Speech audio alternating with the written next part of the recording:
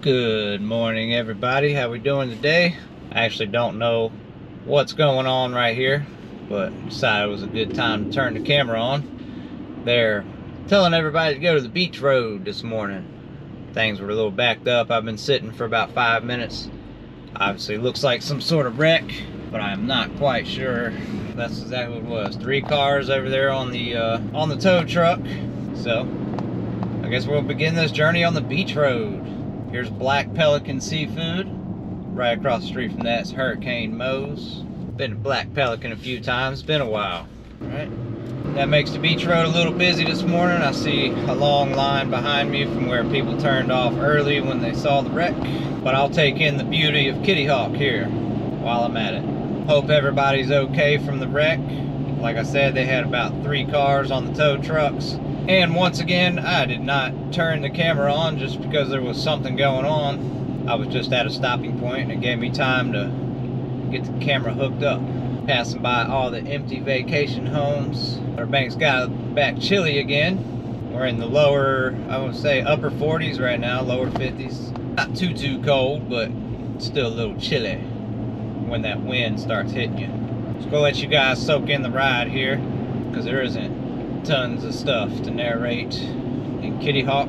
Nothing but sand dunes, beach, vacation homes. There are people that live on the in-between streets here, what we would call the east side of the highway, and the sound side is considered the west side of the highway. I would say the majority of people that live here live on the west side, bumped up next to the sound, whereas the beach side is mostly vacation homes, tourist homes. Taking that slow ride to work this morning. That's okay, because I prefer the beach road anyway. We got Awful Arthur's up here on the right side here, right here on the beach road. They've been around for a very long time. They got an oyster bar inside. And right across the street is Avalon Pier.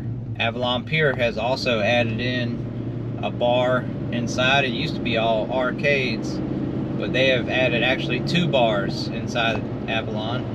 They have one downstairs when you just go in right before you walk onto the pier, and you can get a bite to eat there as well. And they also have built a deck on top of the pier, so there's a big overlook with a bar right on top of the water. I'm not sure if they are a full bar. I doubt it. Normally it's hard to get a liquor license when you're on top of the water like that, because they don't want glass bottles somehow or another ending up in the ocean. And most of the times, if you go to a bar that's close to the beach, you're gonna get a canned drink, canned beverage, versus a glass bottle.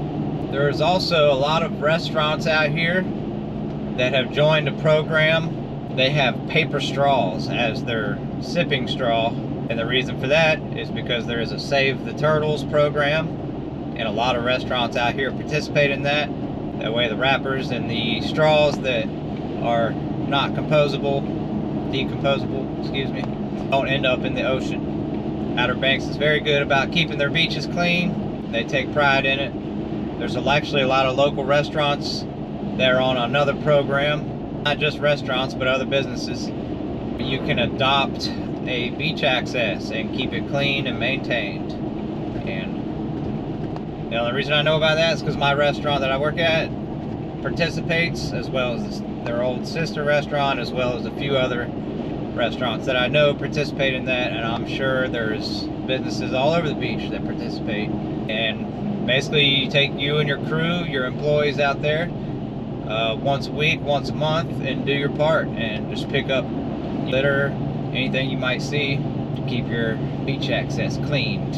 An excellent program, if I must say so myself, because if you ever been to a dirty beach, it just doesn't hit the same. Right here we got the Days Inn, one of the oldest Days Inns around. Still got that old school feel to it. I would say Kill Devil Hills has probably the most beach accesses throughout Kitty Hawk. They have beach accesses, but there's no parking at the beach accesses in Kitty Hawk. There isn't. I don't think there's a single one that you can park at. But here in Kill Devil Hills, all the beach accesses are a parking lot. Then there's also beach accesses in Nags Head, but I don't think there is as many as there is in Kill Devil Hills. Still on the Kill Devil Hills Beach Road, taking that slow cruise to work. I think it'll be just fine. We're slow enough right now where a couple minutes isn't gonna hurt me. Still be able to get my tasks done for the day. All right, I'm actually gonna hop back on the highway just because it is just a little faster. And that wreck put me a few minutes behind. I know that's not my fault, but I still like to be somewhat punctual. Keep my work ethic sharp. Got people out here walking, out and about on this chilly day. Looks like I'm gonna be sitting here for just a minute. Also didn't realize they were doing one lane, so that's gonna hold me up too. It is what it is. I'm just gonna have to tell them when I get there that I was on an obstacle course this morning.